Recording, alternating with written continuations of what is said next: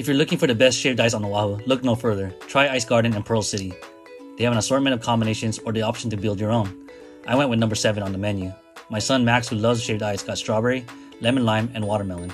The number 7 is a milky shaved ice topped with mochi balls, condensed milk, and a pair of their famous beautiful looking flan. Look at them jiggle. Here you go, guys. Ice Garden, I got the flan, milky ice with the mochi balls.